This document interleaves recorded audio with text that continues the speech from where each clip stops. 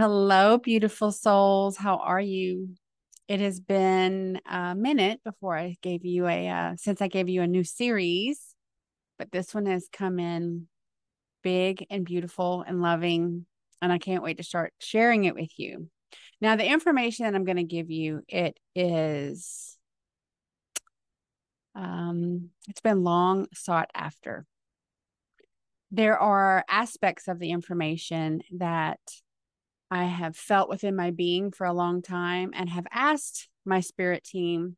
The time was not um, perfect to get any confirmations in those questions up until a week ago.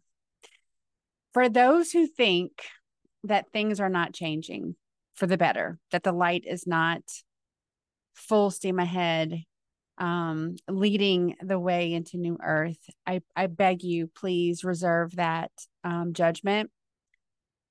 Pull back, go to that 40,000 foot view, and really take a good assessment of things that are occurring.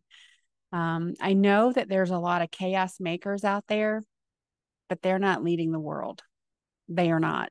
And it is not, that chaos is not for you on the highest timeline that takes us all to the frequency of 5D. You have to really anchor that frequency to become a part of that. That's part of the ascension, is learning how to turn away from the distractions. So I really do invite you to sit back and receive this with an open heart and understand, like Yeshua likes to remind me, that we are all brothers and sisters of Source and Mother Sophia, all of us. We are all of Source. We are all energy and light and love of Source. It's what we do with it that matters. It's how we respond to things that really do define who and what we are in this now moment. So this series is titled The Sacred Order of the Blue Rose. Now, I'm going to give you a little preface before I dive into the meat of the information. I don't know how many videos this will end up being. The information has been coming in pretty regularly now that the green light has been given to disclose. And I don't know where it will take us. I don't know where it will go. I know that we are beginning with the truth of the Order of the Blue Rose and all that that entails. And that in itself looks like it's going to be probably somewhere around 3, maybe 4 videos, just that aspect of it. But I do endeavor to give you some long standing truths that no one wanted you to know. No one. It's been hidden for a very, very long time. And it had to be. It had to be. There was a time in my life where I thought, just give me the truth and let me decide what I can handle and what I can't handle. And that's one aspect of it, but that's not the biggest aspect of it. It's not that you could not individually handle the truth. It is more of a matter of those that would cause harm because of the truth had to be removed from their ability to cause harm. And that was the bigger campaign, the bigger issue. And it's no longer an issue. The information I have been given to share with you came directly from the following beings: Magdalene, aka Maggie; Yeshua, aka DJ Yesh. He loves to communicate with us in song. And sometimes it's an icebreaker, sometimes it's a mood changer, sometimes it's messages, sometimes it's clues, but it's always good music. We love him. Mary, aka Mother Mary, she prefers Ascendant Master Mary. Archangel Michael, Archangel Gabriel, Archangel Metatron, Archangel Gabriella, and Ascendant Master Melchizedek. The details are not easily found in anything that we have access to in terms of text, DNA. It's by design. It had to be hidden. It had to be hidden so much that not only could it not be proven, but it cannot be disproven. until now. Source Creator gave myself and my soul sister Aurelia this message about a week ago, maybe a little longer. The blue rose is important. Lucy will find the dots. Time for them now. I'll leave you with that. And he exited the channel chuckling. He really loves to. There's been oftentimes where Source has given us a breadcrumb, or me, a breadcrumb. And he fully anticipated for that breadcrumb to really keep me busy for a while. And I connected the dots pretty quickly. So he's become more vague over time. And we do get a little bit of a laugh out of that. I do feel like it's a little funny. So the information we already had, we had gotten downloads. I had intuitive pushes to ask certain questions that could never really be answered. And, sometimes not getting an answer is the answer, right? Like if you ask a question, just because someone doesn't go, you're correct. It's in the energy. I can feel that it's confirmed. We do continue to compile this information. As I said, it's coming in waves. It's not just coming into me, it's coming into some of the other of my soul sisters. And so I don't know where it will take us. I do invite you along on this journey. I think it's going to be very enlightening for all. This is episode 1 of the Sacred Order of the Blue Rose. What I thought I knew about the blue rose could be summed up in basically a very short paragraph. I knew that the blue rose represented the flower that Yeshua presented to Maggie on their wedding night. And so it held such a special place in her heart that was the iconic image that represented her order, her spiritual order that she taught throughout her life. And that's the end of the knowledge that I had confirmed and knew to be true. The rest of it that I had along the way, again, were downloads, were intuitive nudges, were dots that I had connected. But up until this moment, they had not been able to be confirmed and we could not share them. And so I'm definitely excited to do so at this time. Ascendant Master Melchizedek started the Order of the Blue Rose initially on Venus. And a millennia ago, there were intentions and attempts to anchor that frequency and the teachings, the foundational truths of the Order of the Blue Rose in our culture a couple of different times that failed. The time that was successful was whenever it anchored through the mystery schools with Ascendant Master Mary. And she then passed that on to Yeshua and Maggie as they trained in the mystery schools under Mary, Hathor, and Isis, and all of those. So the gift of the Order of the Blue Rose is that it is for higher consciousness beings on earth who are actively seeking ascension via virtuous living. So there will be, I have no doubt, various different entities that belong to different religious orders that want this to not be true. And the reason is because for this information to be true really means that their basis of their religion is false, because the basis of their religion is man-made and doesn't come from the divine. It was manipulated to harness a certain amount of energy and control over a collective. That is not what this is. That is the antithesis of what this is. So I will be making those distinctions along the way as I feel led. Maggie is here with me, and she will interject along the way as well. She already has.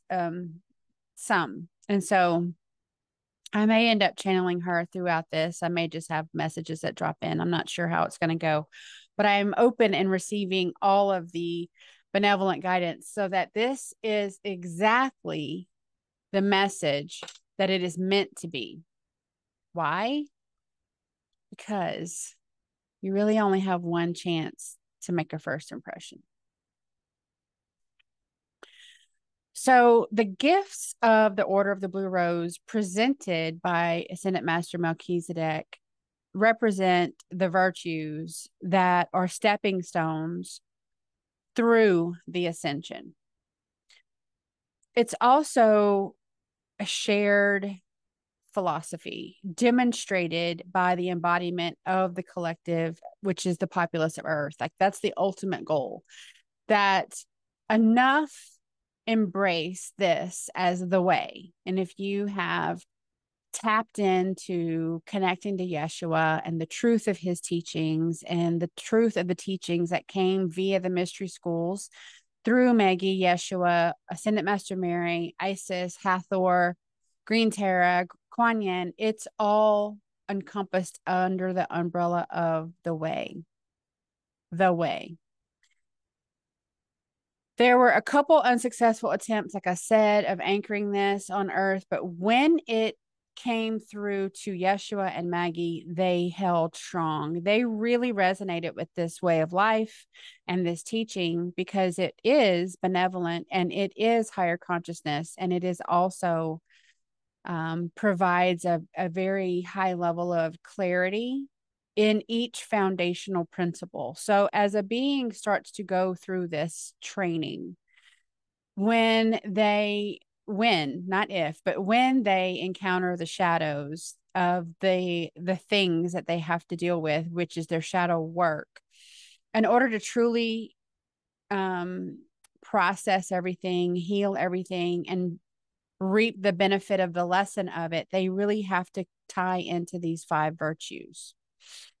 Ascended Master Mary taught them with a deep sense of reverence for the benevolence and also the truth, the exacting clarity that can come from a being who is embodying the virtues of the Order of the Blue Rose. And it became an accepted and expected spiritual process of the foundation of all the beings that entered into the mystery schools. The 5 virtues of the Order of the Blue Rose, which are represented by the petals of the rose flower itself, are truth, peace, love, harmony, and valor.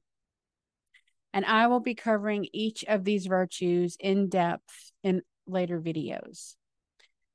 The cross that is associated with the Order of the Blue Rose is not the offensive false crucifix that is linked to the being they like to call Jesus. Instead, it is the balanced cross that is actually more similar and adopted with and from and in conjunction to the Knights Templars. By placing the beautiful blue rose in the center, it illustrates life, love, rebirth, renewal, peace, and harmony, those same virtues. There are deliberate connections between the Order of the Blue Rose, the Knights Templars, the Rosicrucians, the Freemasons, and the Knights of the Round Table, as well as the Priory of Sion. The common thread was and is the preservation and protection of the sacred bloodline of Christ.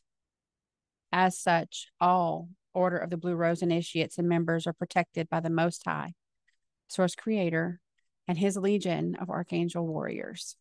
I have many of them with me now, and they always are. The Order of the Blue Rose evolved into an invitation-only order that aligns with the light of Source and illuminating the path to ascension, to and through ascension. The Order of the Blue Rose closely resembles the Rosicrucians in theories and guidelines with requirements that must be met before ascending through the foundational ranks.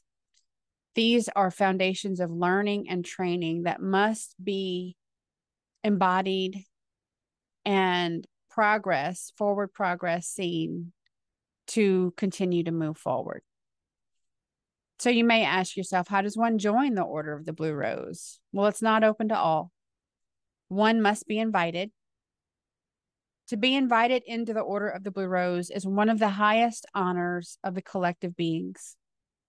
Rites of passage is set with stages and phrases. These are all of the light and of the divine. Not all knowledge of the Order of the Blue Rose is availed to all members. It is segmented, and this is clearly intentional so that there cannot be any overreach of power of one aspect of the order versus the other. They really need all members working together collaboratively in order to be fully and completely successful. The Order of the Blue Rose teachings cover the path through and to the fifth dimension or any higher dimension aligned to love, providing that love is the key to all. And we have heard that. Coming up on a year now, I'm kid you not. Every transmission that we receive from Source, Mother Sophia, Metatron, which is my poppy, every being reminds us that no matter what the rest of the transmission had, usually ended with love is the key. And it became so clear to us that duality perspective that we all grow up in this world, in this culture, teaches us that, love is to be romanticized, and love is this unobtainable, unprovable thing. But when you want something, you just go after it. You force it. You're gonna claim it. And that's very low vibrational because, yes, one could attempt to force becoming a member of these orders for power for the wrong reasons. That's why there's oversight. And that's why it's not just a matter of joining up. You have to walk the walk. You have to be in pure alignment and the essence of your being. And it's not decided by one person. Embodying the Order of the Blue Rose philosophy is connected to embodying your heaven on earth, your Shambhala. That love and life is now. There's no waiting. Why are you waiting to be happy? Why are you waiting to be free? Why are you waiting to find your bliss? What are you waiting for? Are you waiting for permission? Source Creator has given you permission a long time ago. You were born with permission to seek joy, bliss, happiness, love, fulfillment, compassion, empathy, kindness. It's always been there. The Order of the Blue Rose is automatically in the path of all bloodline descendants, unless they choose to opt out, because free will choice is honored no matter what. No matter what your station is, no matter what your position is, no matter what your level of experience is, you can be one of the highest esteemed archangels, ascendant masters. It doesn't matter. Your free will choice, that being's free will choice, is always honored. It trumps all. All requests are received. Not all are accepted or approved. A soul applies to the Order of the Blue Rose. The avatar doesn't. So the soul of me, the essence of me is Andalusia. It's why you see two names at the bottom of my screen. I know that my soul name, I know that my soul essence is Andalusia. When I incarnated in this lifetime, I chose the name Nicole. That's my earthly name, that it goes along with this earthly body that I chose. But that's also a soul contract that's been completed. Transitioning from the being Nicole back to the original being that I am, Lucy. It's very clear once you understand it. Once an invitation is made to that being, there's a panel, a board, who determine whether to accept the request. This is similar to the karmic board, which I cover in depth in my book, Sold or Soulless. You can pick that up on Amazon. We have a review, and it's having access to all soul experiences. The karmic board has access to all your soul experiences because it's balancing your karma. It's determining whether your life choices, your free will choices in that life, have balanced karma, or are you too heavy in the negative and too heavy in the positive? And then the next life determines to balance the karma of the previous, and that is determined by the karmic board. Again, the 5 virtues, truth, peace, love, harmony, and valor, are the litmus test and what choices are being made by that souled being to embody those virtues. So on the most trials of your life, the depths of your despair, and the highest of your highs, did you remain true to the virtues of truth, peace, love, harmony, and valor? Do you fall short? Are you a liar? Or do you lie for power? Do you lie for your ego? Like, these are real things that get weighed. So every opportunity and your reaction to that opportunity is what gets evaluated. Does the soul being choose to improve and strive toward the 5 virtues in all ways? The goal is to strive in a forward momentum. The goal is not perfection. We fully understand that there is no such thing. Both the Knights Templars and the Knights of the Round Table are loyal to the Order of the Blue Rose. As such, the sacred bloodline children of Yeshua and Maggie are called to lead the way by living the example, being a living example, embodying all 5 virtues along with Ascended Master Mary's wise words. Love the whole of your energy. That includes the thorns, not just the rose. So yeah, that's like duality in a very beautiful statement. There's light and dark in all. There's soft beauty and sharp thorns in all. It is up to us to navigate that. We accept our shadows because it allows us to appreciate the light more. No one really appreciates light when there's never been darkness.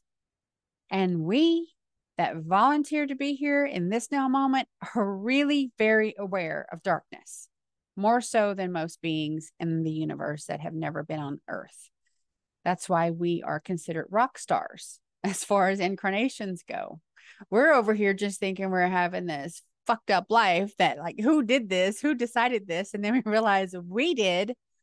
We decided this. Oh, and by the way, so many other beings would have never taken this job.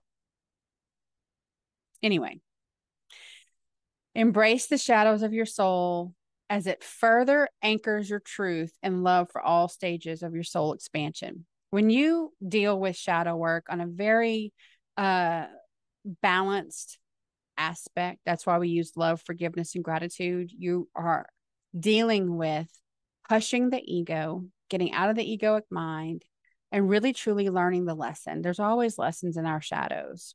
Whenever you remove that hyperbole of the ego and the egoic mind and what other beings outside of yourself feel is right for you, when you really get down to the nitty-gritty of who and what you are, and you navigate using love, forgiveness, and gratitude, that is the key, because you're feeling it, you're allowing the healing, you're giving gratitude, and the being in that heart space of gratitude is what allows for this massive expansion of our soul energy.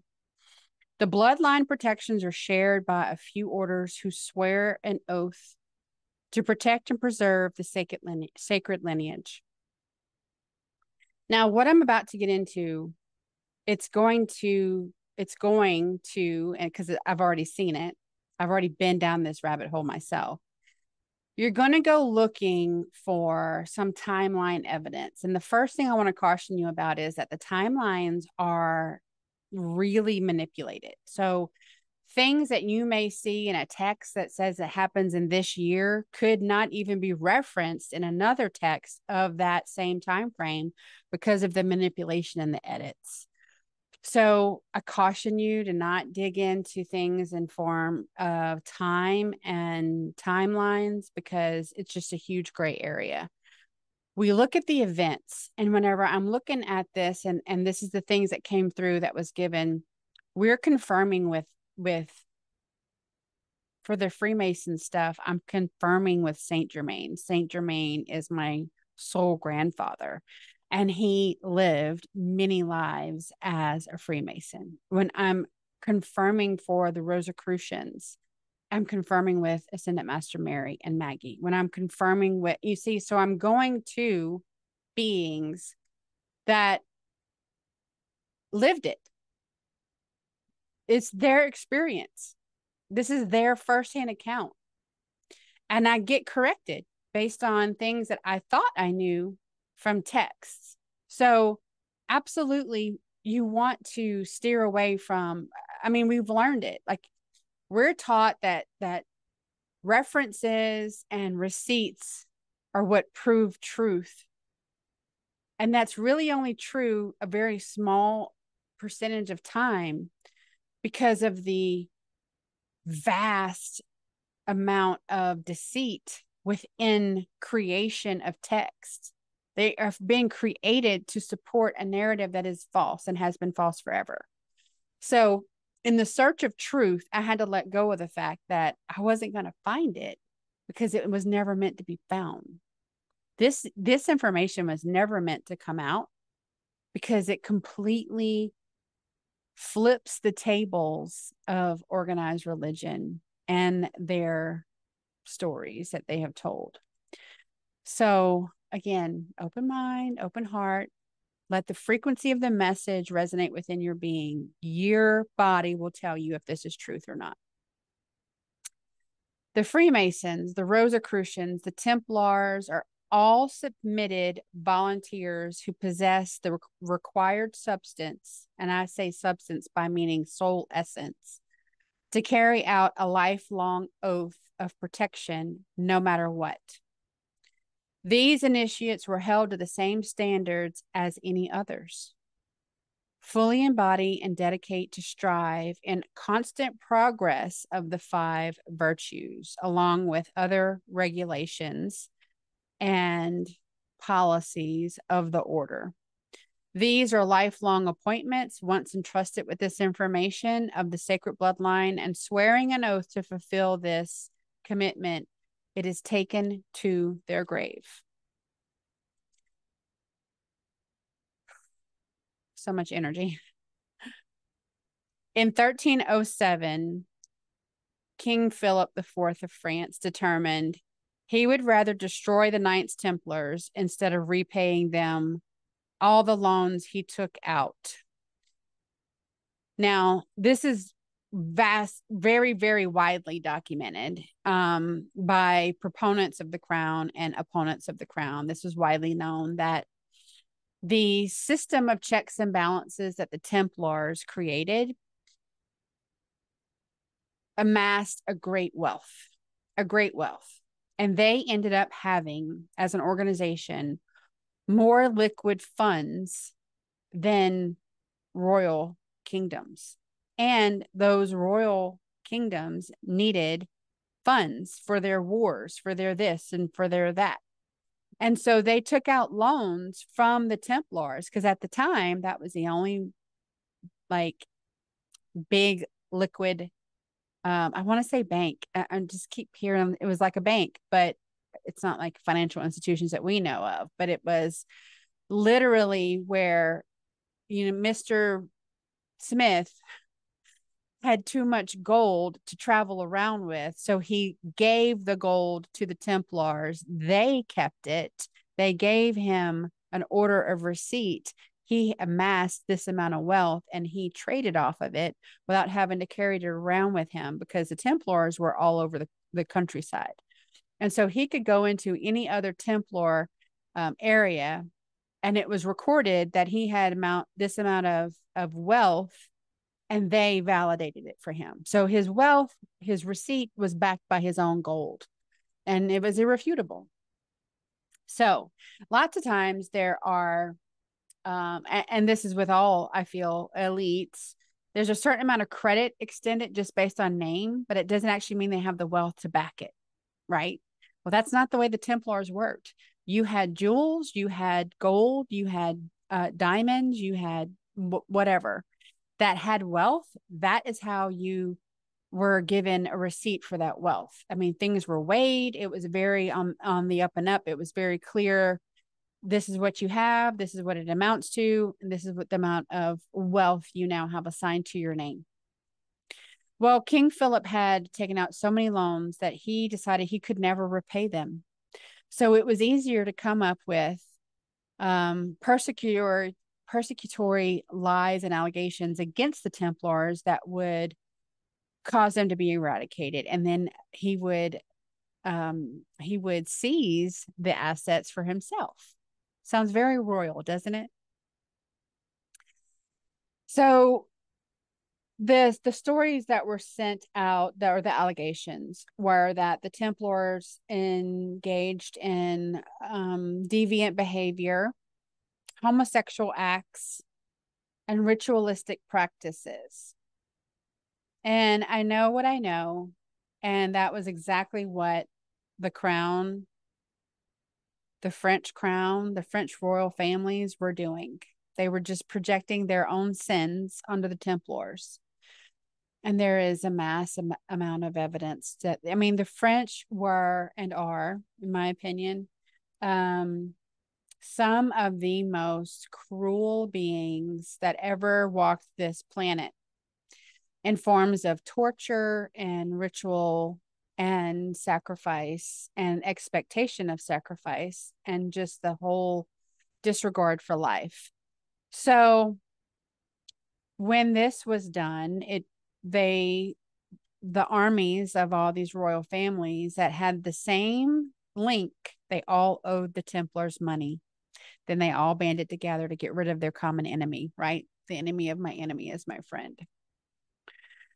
So in truth, it was the acts of these families that they just projected. They said, you know, if anybody ever knew the truth of what we did, of what we do, of what we participate in, we would be hunted down until the last member is taken care of.